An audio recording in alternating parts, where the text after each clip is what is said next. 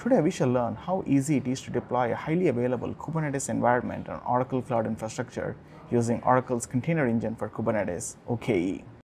OCI is the only public cloud provider which provides the capability to run bare metal Kubernetes clusters. Running Kubernetes and containers on bare metal machines show 25 to 30% performance improvement for both CPU and I/O operations compared to running them on virtual machines.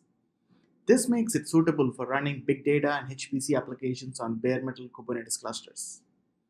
In this demo, I shall demonstrate how to quickly and easily create a Kubernetes cluster on Oracle Cloud Infrastructure, and further, I shall showcase how one can achieve significant performance boost by running applications on OKE bare metal instances and then compare it by running the same workload on OKE virtual machine instances. At a high level, this is what the setup looks like for the demo. We will be creating a highly available Kubernetes cluster with 2 node pools spread across 3 availability domains within a region. The first node pool consists of 3 nodes of VM standard 1.4 shape virtual machine instances, and the second node pool consists of 3 nodes of VM standard 2.52 shape bare metal instances. We will be deploying Apache Spark on each of these node pools, one at a time, and measure the performance of the cluster by running some Spark jobs using Zeppelin. So let's get started. This is what our deployment flow is going to look like. We will start off by creating a 3-node Kubernetes cluster with VM standard 1.4 shape instances using OCI console. Then we will go ahead with deploying Apache Spark and Zeppelin pods on this cluster and measure the performance of the cluster by running some Spark jobs. After that, we will scale the number of replicas of Spark worker pods and again measure the performance of the cluster. At that point, we will add another node pool containing 3 nodes of VM standard 2.52 shape instances to the same Kubernetes cluster and repeat the steps 2, 3, and 4. Finally, we will compare the performance of both the node pools and draw inferences.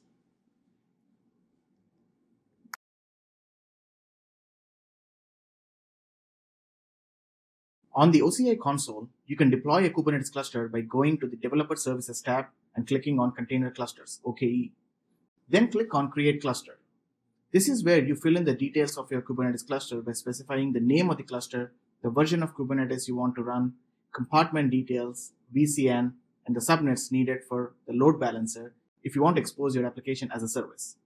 As you can see, I already pre-created the VCN and the subnets to host my cluster. I'm also making sure that Tiller is running on my cluster.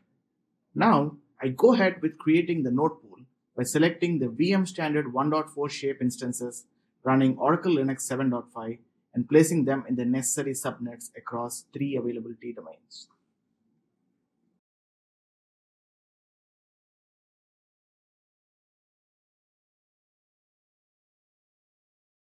This completes the creation of the cluster.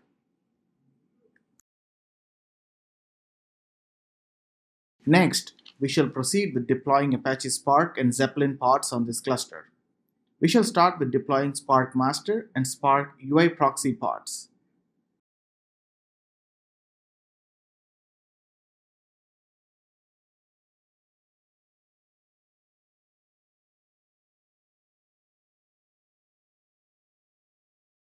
We see our Spark Master is created.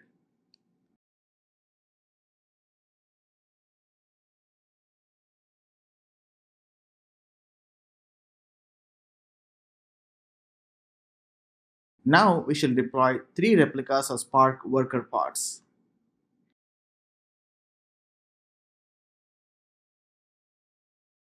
Finally, we shall deploy 1 replica of Zeppelin pod and expose it as a service.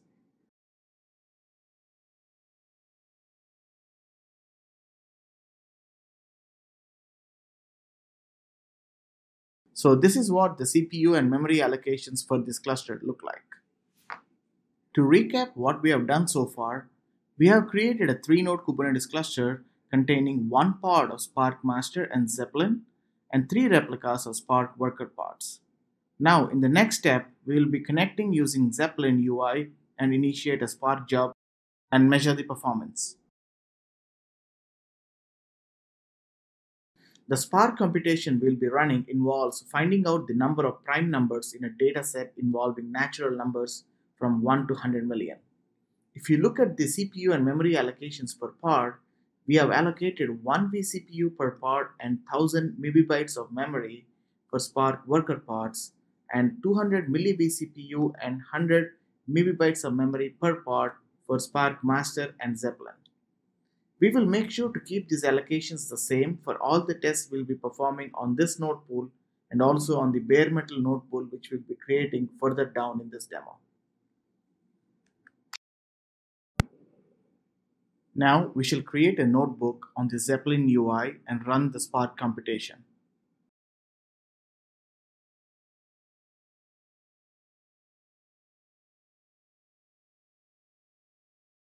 We shall see that for a 3 replica Spark parts, it takes 387 seconds to complete the computation. We shall now scale the Spark worker parts to 6 replicas and again measure the performance of the cluster.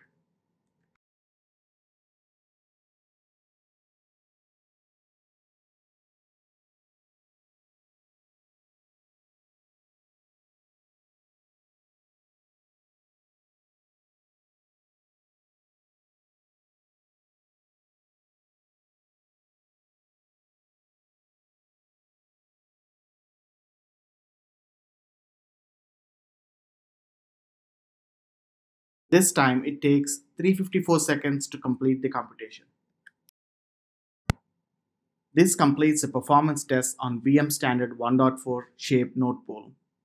At this point, we will be adding a VM standard 2.52 node pool to the same Kubernetes cluster and then deploy Apache Spark and Zeppelin pods, just the way we have done in step 2.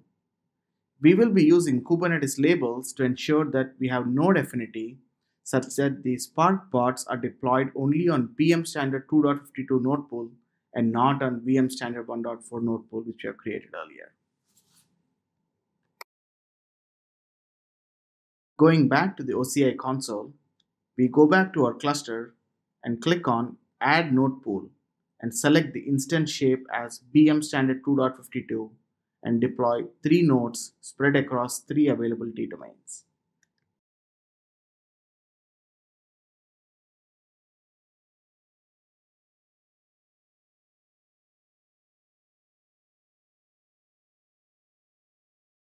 Now you can see both virtual machine and bare metal node pools on the cluster.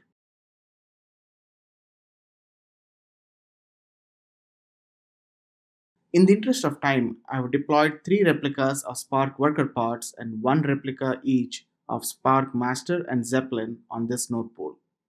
Now we shall go ahead and run the Spark computation on this node pool and measure the performance. As you may notice that I have not changed the vCPU and memory allocation for the parts. It is exactly same as what we have seen for the tests we ran on VM standard 1.4 shape node pool. We again connect to the Zeppelin UI and run the same computation.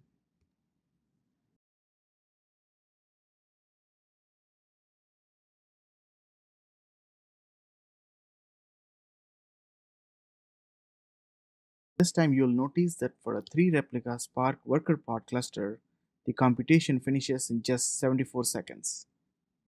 We shall go ahead and scale the replicas of Spark workers to 6 and 20 and measure the performance again.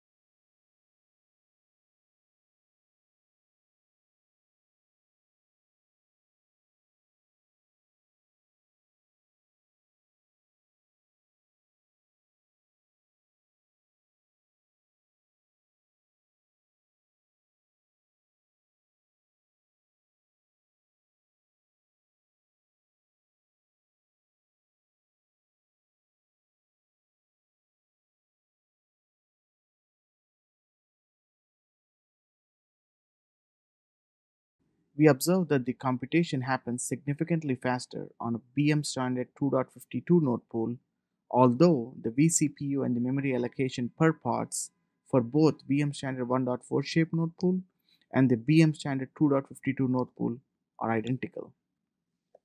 Let's now find out why we see such vast performance differences when running Spark jobs on bare metal Kubernetes clusters. With no hypervisor overhead, the containers on bare metal perform up to 30% better. This definitely adds to some of the performance benefits we have noticed. Second, the packing density of containers on bare metal instances is very high compared to those on virtual machines. This causes better resource utilization and performance gains as there are minimal network traversals for inter-container communication, which is very much needed in a typical big data workload like Apache Spark. Third, the bare metal instance shapes come with extremely fast NICs. A BM standard 2.52 instance has two 25 gig NICs, while the virtual machine shapes offer slower NICs. In our demo, VM standard 1.4 shape offers 1.2 gig of network bandwidth, although the bandwidth of virtual machine instances does scale linearly as the size of the instance grows. Lastly, OCI Container Engine for Kubernetes is the only managed Kubernetes offering in the public cloud provider space that lets you create a node pool of bare metal instance shapes in a Kubernetes cluster. As shown in this demo, you can create independent node pools of virtual machine shapes and bare metal shapes in the same Kubernetes cluster and use Kubernetes labels to intelligently route high performance computation workloads to bare metal node pools and the rest to virtual machine node pools. Having this flexibility is extremely useful. Thanks for watching the demo. If you need further information, please check out the resources below.